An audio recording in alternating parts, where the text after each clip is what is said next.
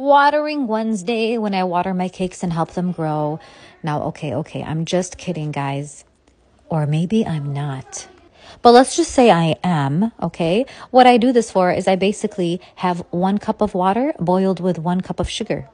So it's a 1-on-1 ratio. And then I just drizzle that all in the cake. It does not make it super moist where it's going to be gross. It does not taste extra sweet where it's going to be gross. In fact, you can't even taste it.